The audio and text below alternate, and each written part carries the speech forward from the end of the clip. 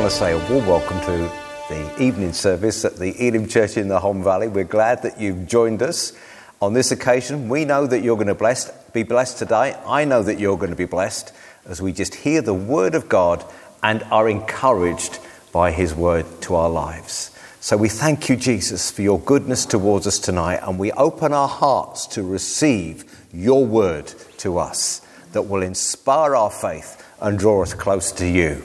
Amen.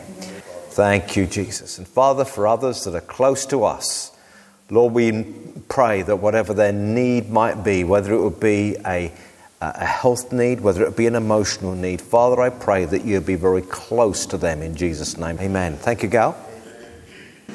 Thank you. Good evening. So I'm going to read 2 Peter 1, 19 to 21, short passage. Here it is.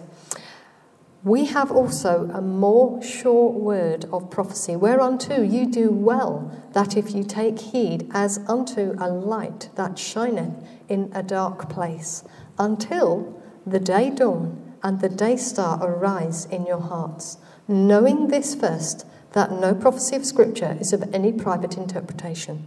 For the prophecy came not in old time by the will of man, but holy men of God spoke as they were moved by the Holy Ghost. So let's just unpack that slightly in just a couple of minutes.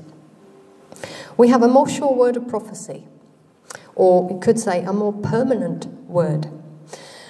Peter here has just been relating the incident when he saw Jesus transfigured on the mountain and heard the audible voice of God. But then he says, we have a more sure word, or a more permanent word of prophecy. In other words, what he's saying is the written word, the word of prophecy, the word of God to us, his word, is greater than just a vision or an experience or an audible voice. As great as those things are, we have something even greater, because if you have an experience, it comes and it goes. But the word of God, the word of prophecy, is always with us. We have it always with us. So it's a more sure word. It's a more permanent word of prophecy.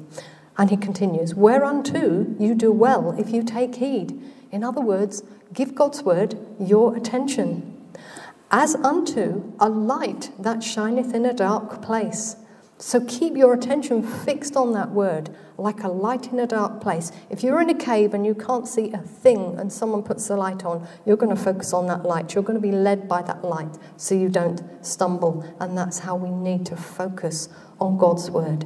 Until, how long do we focus on God's word? Until the day dawn and the day star arise in your heart. Until revelation comes, until faith comes, until manifestation of that promise you are believing for comes. Hallelujah. Knowing this first, so here's something else we need to know. Knowing this first, that no prophecy of Scripture is of any private interpretation. So in other words, Scripture is not written from man's viewpoint. It's not man's philosophy. It's not man's understanding. That's not where it comes from. For the prophecy came not in old time by the will of man, but holy men of God spoke as they were moved by the Holy Spirit. 2 Timothy 3:16 tells us all Scripture is God-breathed and is inspired by God and profitable to us. Hallelujah.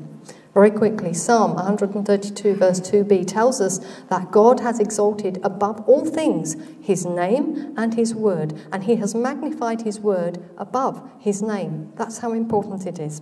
And Psalm 119 verse 89 tells us that God's word is forever settled in heaven. It's established, confirmed, fixed, constant, lasting, firm, permanent, and unshakable. So when life throws you a challenge, go to God's word.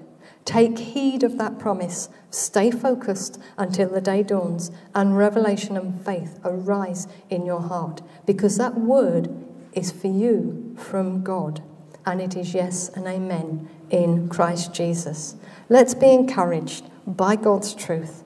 He speaks a better word over you than the doctor or the bank manager or your friends or your family. He speaks a better word. Amen? Let's worship him. Hallelujah. Tonight's first song, I'm trusting in your word, trusting in your cross, trusting in your blood and all your faithfulness, for your power at work in me is changing me. Amen.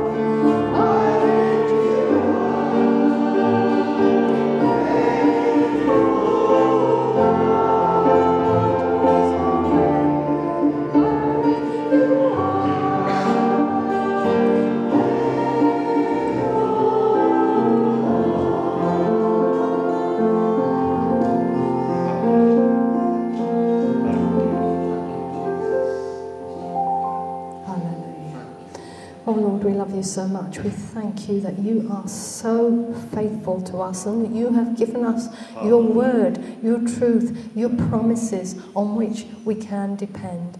Forever, O Lord, your word is settled in heaven, permanent, secure, everlasting. It will not crumble as we step out upon it. Hallelujah, because you are a faithful God. Perhaps one or two of you would just like to lift your voices to him right now in Jesus' name. Hallelujah.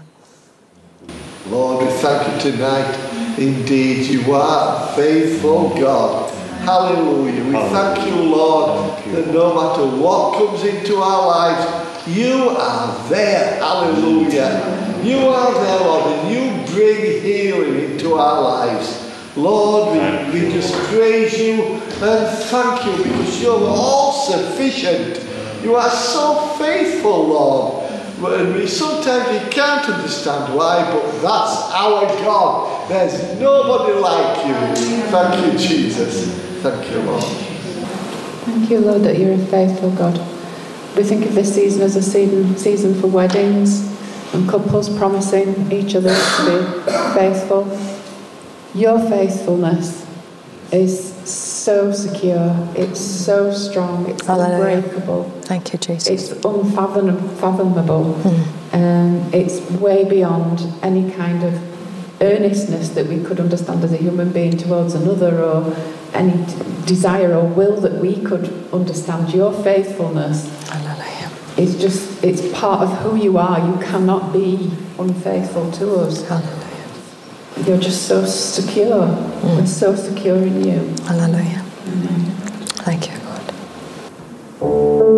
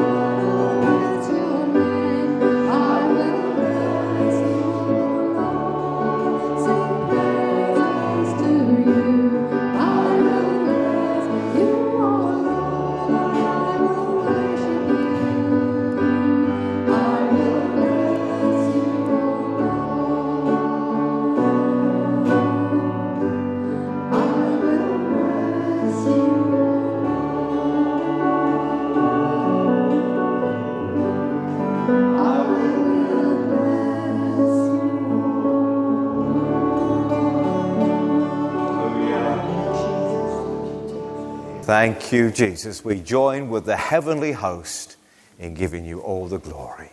Amen. For those of you who don't know, this is Tess, all right? So you live Holme Way, and you first came to the church a couple of years back. That's an interesting story in itself. So tell us a little bit about that. Yeah, about 3 years ago, I was looking around the charity shop in Holme, Honley even. Yeah. And the people that I were with saying, "Oh, should we go and have a drink?" So I went, "Oh yeah." So we went into the cafe, and Ian was working there at the time. You didn't know it was an Elim cafe? I didn't realise it was an Elim cafe at that time. And then the people that I were with, Maureen and Roy, were sort of said, about it being Elim, because they had clocked it, and was talking to Pastor, and I just was quite rebellious at that point, because I was quite angry with churches anyway, and I just went, "Well, what do you know about Elim?" Yes. And of course, Maureen and Roy had been praying for you for a long time. They had been praying for me for a very long time to come back to God. So I was serving the coffee, and I think the conversation went around what's all this Elim and everything, and I began to explain how we met at the village hall, because that's where we met before COVID and everything. And then you sort of dropped the bombshell and said something about your Elim history, didn't you? Yes. I had been to the Elim Bible College for 3 years, and so that was how many years ago now? I graduated, crumbs, it was in the 80s, 87 I think I graduated. So 30 odd years ago, yeah. This was. Yeah. And if it's not a rude question, how long had you been away from the Lord, in the sense of rebellious and not wanting anything to do with him? About 10 years. 10 years, yeah. So there you were on that midweek afternoon, having found yourself in the cafe. And one of the reasons why I wanted Tess to share this story, because it is an example of how I took the opportunity to sort of tell the people around the table about the church and what we believed, where we met, and all the stuff that we do as a church that I wouldn't normally tell any customer that comes in. I don't say, "Shall I pray for you?" and "Here's my card, can I ring you up?" or anything like that. I don't do anything like that. But when an opportunity like this arises, then I sort of take the opportunity to tell them about the church, because the inquiry is coming from them. And I felt that it was a divine appointment on that afternoon. It definitely was. So it ended up with me giving you my calling card, and I said, "Here's my card, you can give me a ring." And then I did something very bold, which I don't normally do to strangers. I said to Tess, "What's your phone number?" And on the Sunday evening, when Tess said, she says, "Oh, I'm going to come. Well, if all the people that came to church on a Sunday came, who said they were going to come, there'll be hundreds here today. But I felt just something that was different about this conversation that I had. So I took her phone number, and on that evening, I think I even sent you a text to remind you that we met at 6. You did, and actually on that conversation, you said to me, "If you don't come on Sunday, I'll call you and catch you up." Okay, yes. So you came. I came, and from that first time of coming, I just felt accepted, and I just felt God's presence within the church, and in a way that I'd never experienced it before in any other church, and I just felt at home. Yes. And that's all in that sense. Yeah. Then we had an event last February. Tell us about that. Oh, yeah. In January last year. Oh, is it January? Yeah, 26th of January last year, I had a stroke and ended up in hospital.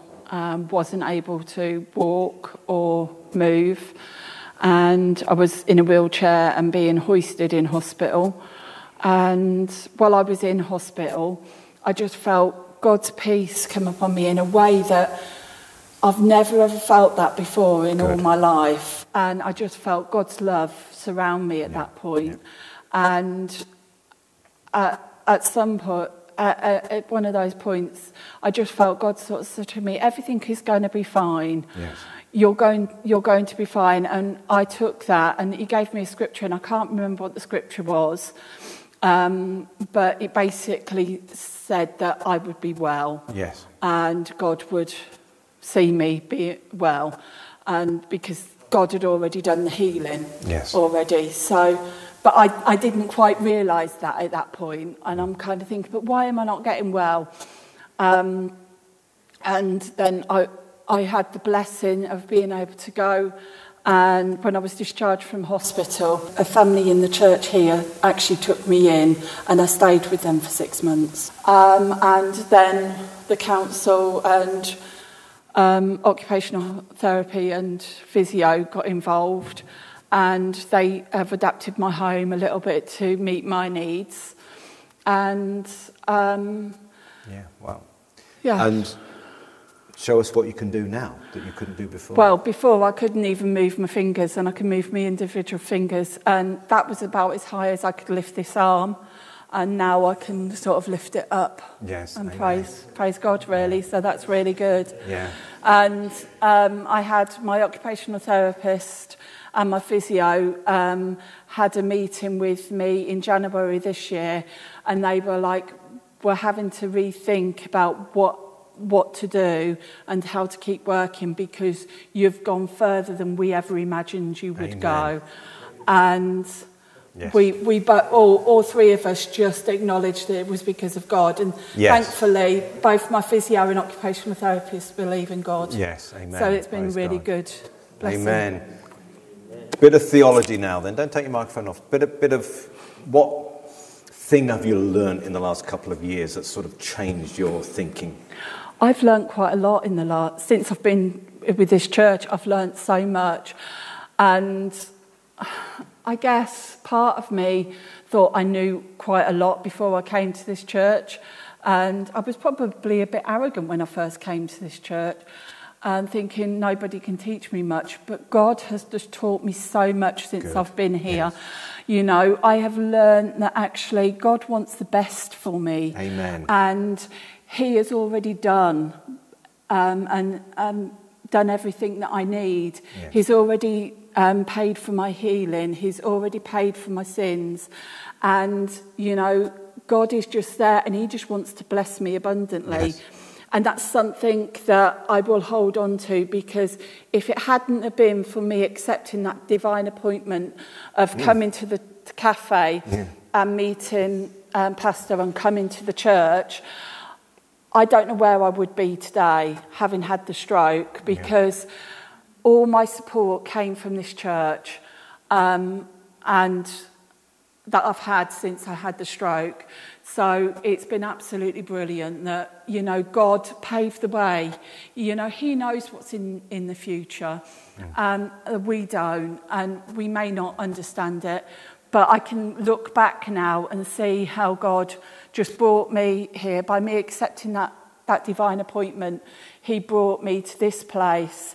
And, you know, I'm just praising God now, because He is just so wonderful, and He loves me. Yes. And, amen. And He's got so many good things for you in the future. Things. Absolutely. And let's just pray for Tess and agree with her that He who has begun a good work in her will complete it. Amen. And He's got good things for her in the days ahead. Father, I bless You for Tess. Father, thank You for that divine appointment that there was a few years ago in the cafe. Father, thank You for the questions that were asked.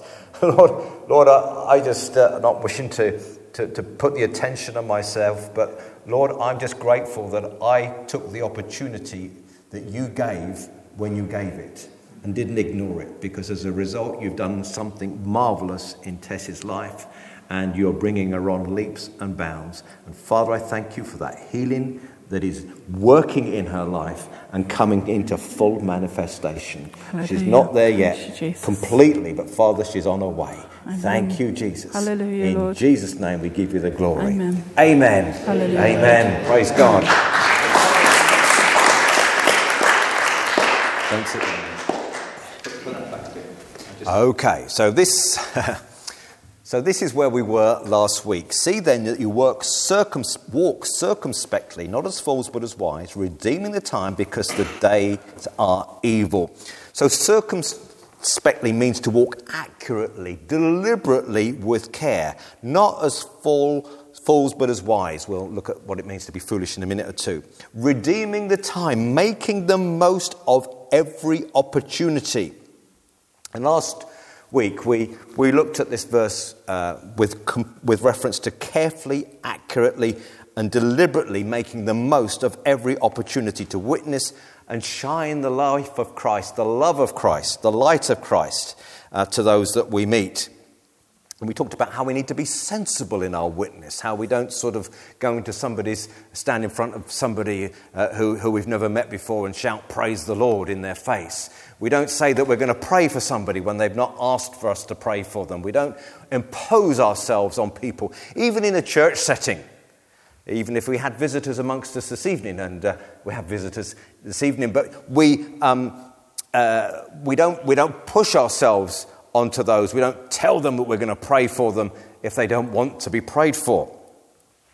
And I gave you examples of how I have spoken to people at the cafe, and we've just heard from Tess here how that occasion when she and Roy and Maureen came into the cafe that afternoon, and there was that opportunity. She was talking about Elim. I talked about Elim here in the church. I introduced myself as the pastor. I sensed that Tess had been away from the church for a long time, and maybe that God was now using this as an opportunity to draw her back. So I took that opportunity to invite her to the Sunday evening service, and I gave her my card and I took her phone number. I reminded her by text the evening before to say that, hey, don't forget we meet at 6. And I think on that occasion as well, Gail may have been trotting down the village and going to the co-op. And I said, before you go, meet my wife. So there was an opportunity. I don't introduce all the customers to my wife. But I took the opportunity as I believed that God had a divine appointment on that occasion.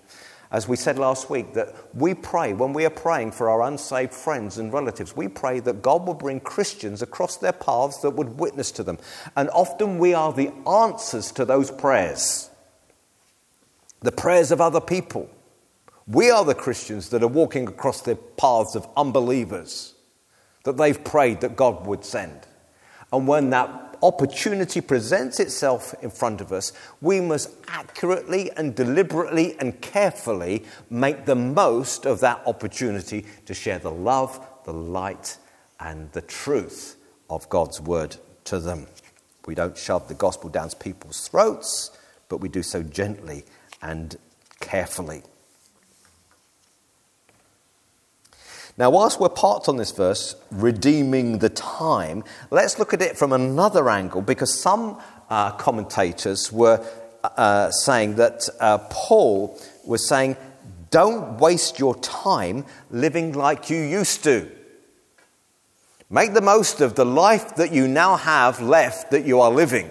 Don't live like you used to as a pagan. Make the most of the opportunity of the time that you have left on this terrestrial ball, as John Wesley would describe it. The time you have on this earth to glorify God, to live for God. And if you remember, the whole of Ephesians 5 is don't live like the pagans used to, but live as a believer. Richard Baxter was a Puritan leader in the church.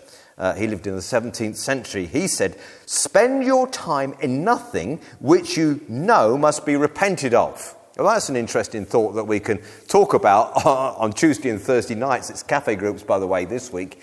Spend your time in nothing which you know must be repented of. So if you're walking down a road doing something, if you're walking down a track or you're doing something in your life which you know is wrong, don't go down there. Don't do it. Don't do anything that you need to repent of in the future. And he also said, spend your time in nothing which you might not pray the blessing of God. You can't pray the blessing of God over something like deceit, for example. I could tell you a few stories.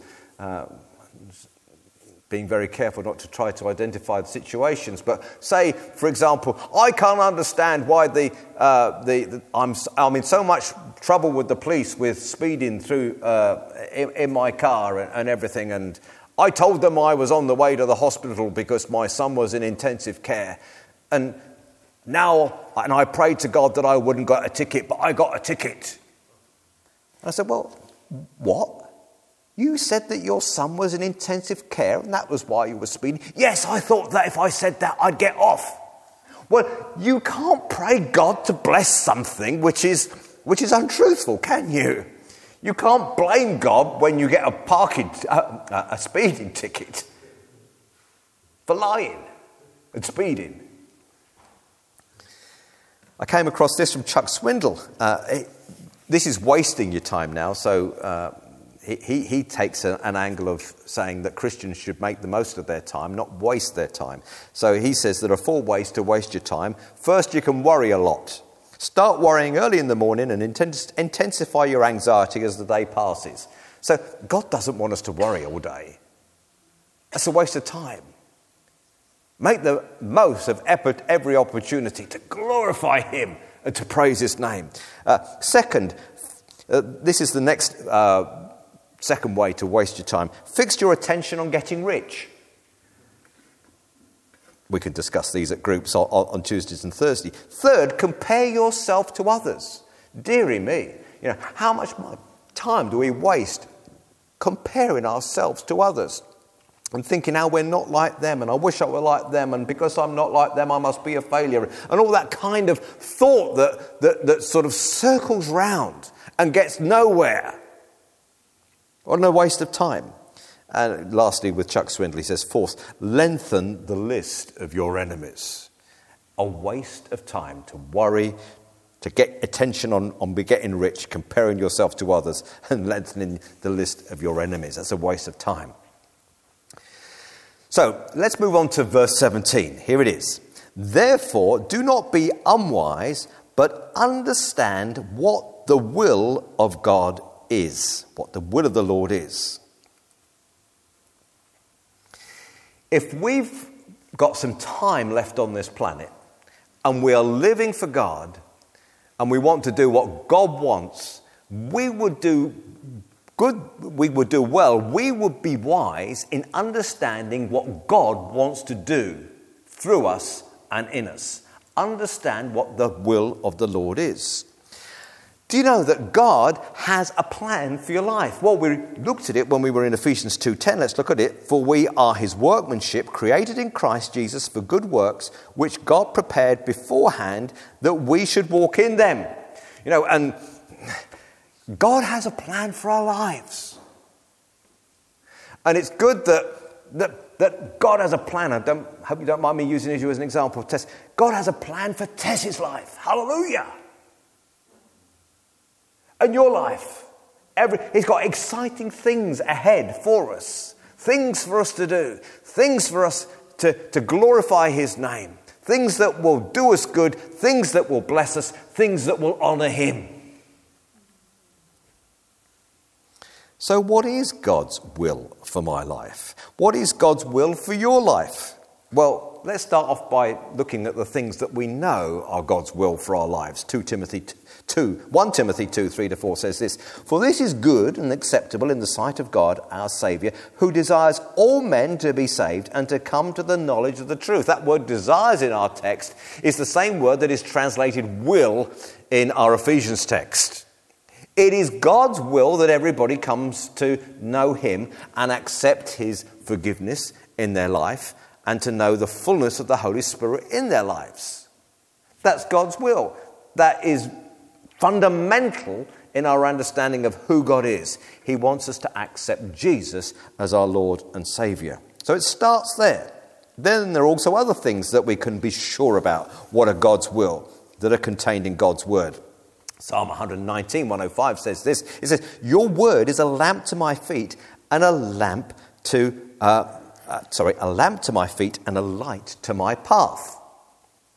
So, because of his word, We know that he wants us to put him first in our lives. We know that he doesn't want us to murder anybody.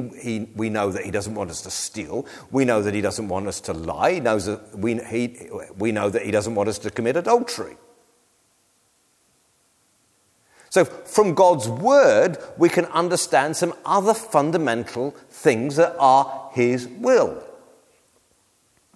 We know that it's not God's will that we should run off with the woman next door to Australia. No. So again, at a foundational level, we know what it is. It's God's will to put him first in our lives, to love, to tell the truth, to be kind, to be caring, to be compassionate, to be generous, to prefer one another. So be wise. Don't be fools. As Christians, we should know these things. Don't be foolish and act as if you don't. So there are things where knowing his will is fairly straightforward. But what about those areas in our lives where it's not so easy to understand, where the Bible is not so specific? Should I buy this house? Should I buy this car? Should I go for this job? Should I marry this person? Should we have more children? Should we not have any more children? Where should we live? All these kinds of questions that come up in daily lives, in our daily living. What do we do in those circumstances where there is not a specific scripture? Now, I know that some people have said that, in the old days, there was a scripture there's a scripture in the Old Testament where Moses roared off in triumph. So, you could argue that he wanted you to buy a Triumph motorbike. But that was a joke, by the way, but bit of humour. So there was those, but generally speaking, we don't get those details. You shall live in Honley. It doesn't say you shall live in Honley. You shall live at number 45 and on Meltham Road. And you shall have one child, and you shall work for Sainsbury's, then you shall work for the Elim Pentecostal Church. That's not in the scripture. So how do we determine what is God's direction for our lives? Well, the first thing that we do is ask him for direction. Ask him for wisdom. James 1:5 says this: if any of you lacks wisdom, let him ask of God, who gives to all liberally and without reproach, and it will be given to him. Now, there's a couple of things that are interesting from this verse. He says that he is more than willing to give us wisdom. So God is liberal with wisdom. He's more than willing to give us wisdom. He's not reticent in giving us the answer to the questions that we have. So often we think that God is silent and he doesn't want to speak to us about these things, but he does. He is liberal in giving us wisdom, liberal in giving us understanding, and without reproach. It's not like you knock on his door and say, God, I've got a question for us. And he says, go away, Ian, not you again. You've asked me too many times. Leave me in peace. You knock on God's door and he says, go away, I've told you before. Now, don't want to hear anything more of you. Sometimes like an impatient father when his child is pestering him for something. God is not like that. When we go to God, ask him for wisdom, ask God for direction. He gives wisdom liberally and without reproach, without telling us off. I've got a scripture now that's not on the slide, Gal, so this is a late addition.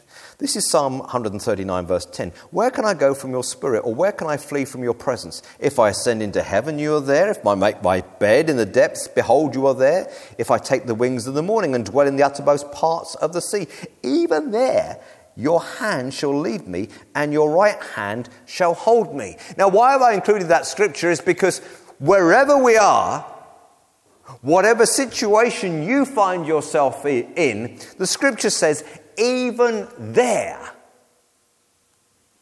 your hand shall lead me and your right hand shall hold me.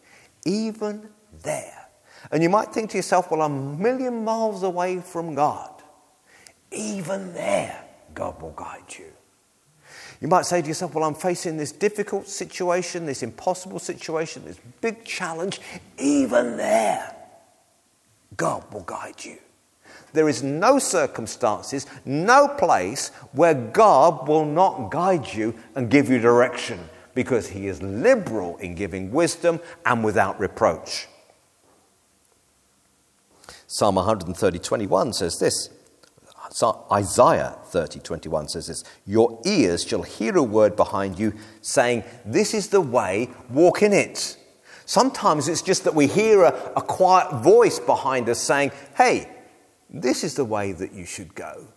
And we know for certain within our hearts, within our spirit, we hear God's voice in our inner being towards us.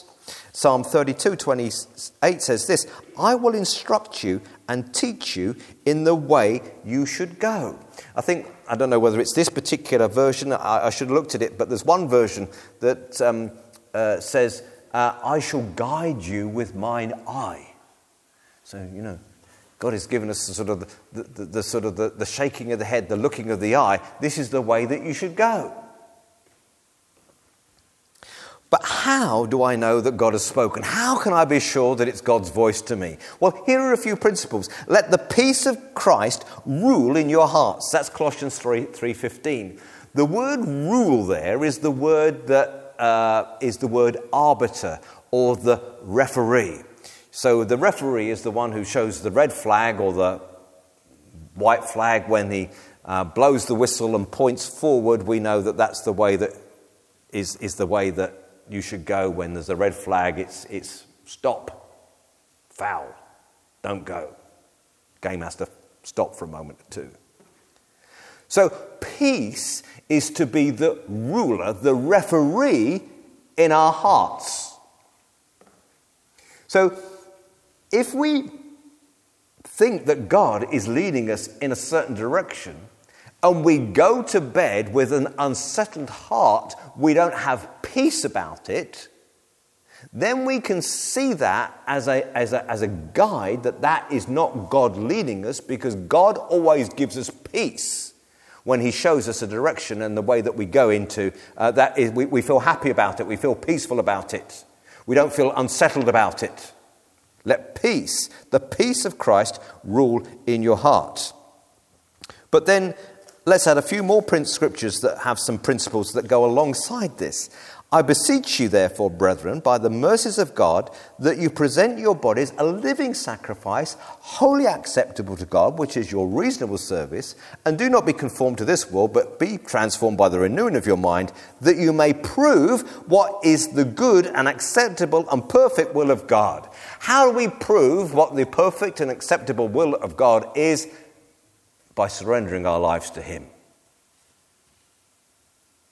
By saying, not my will, but your will.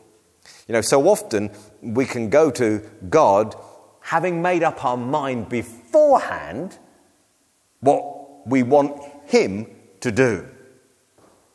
And we expect him to rubber stamp our ideas. But actually, God wants to rubber stamp his ideas on our lives. He wants us to follow him. Alan Redpath, a preacher, said, before we can pray, thy kingdom come, we must be willing to pray, my kingdom go. And then Adrian Rogers, an American preacher, said that the Holy Spirit must not only be resident in our lives, but president in our lives. I quite like that one. He must be president. He must be the first on all. It's not my will, but your will. And so when we approach God, asking him the direction to go, we've not already made our minds up already.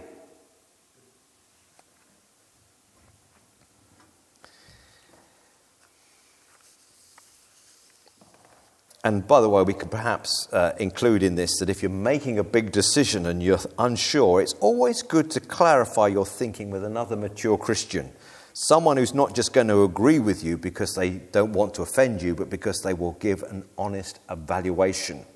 Maybe they will be able to share scriptures or bring perspective that will either settle your heart or confirm the red flag.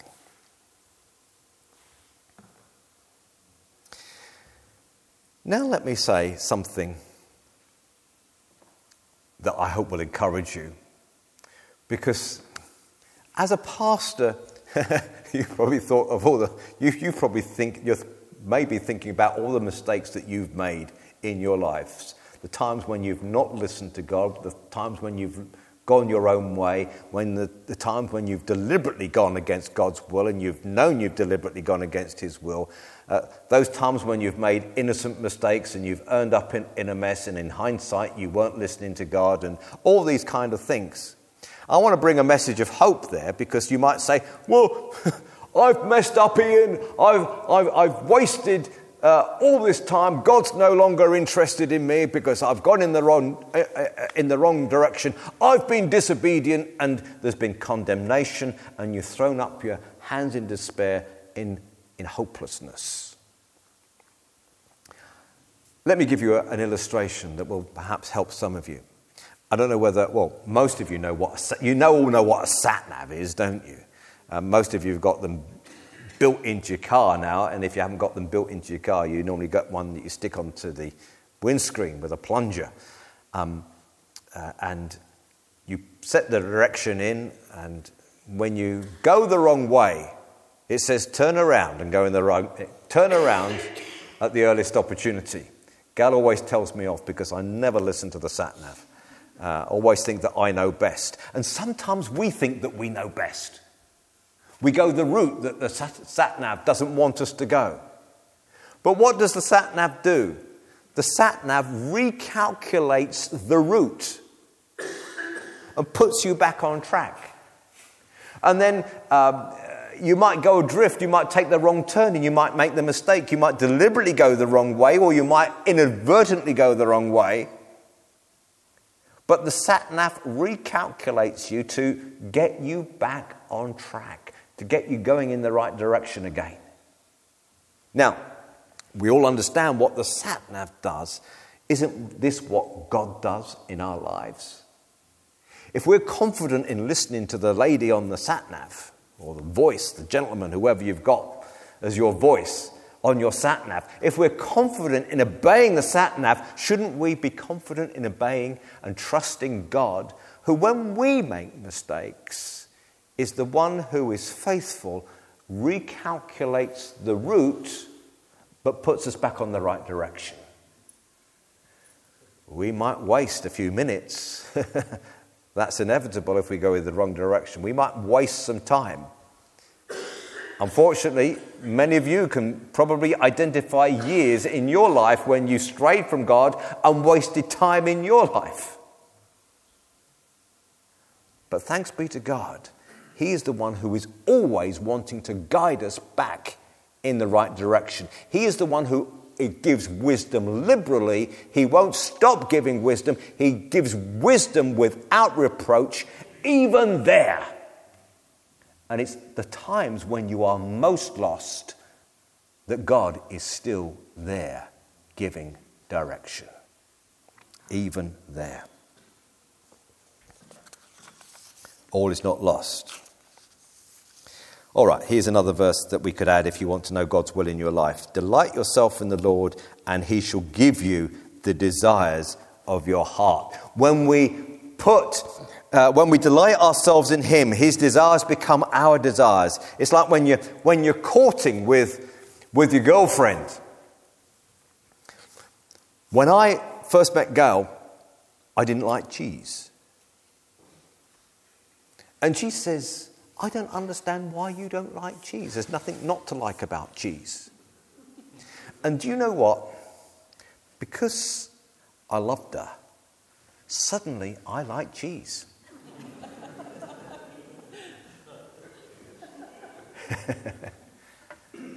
You understand? When we delight ourselves in the Lord, when we love the Lord more than anybody else, even those things that we didn't like to do in the past, we like to do now. Delight yourself in the Lord, and He will give you the desires of your heart. So suddenly you like cheese, and that is your will to eat cheese. We delight ourselves in Him, and His will becomes our will. Just as when we're courting, our girlfriend or our boyfriend's will becomes our will, because they are so special to us. Let's finally look at this then. It's 7:05. Finally, we won't look at that.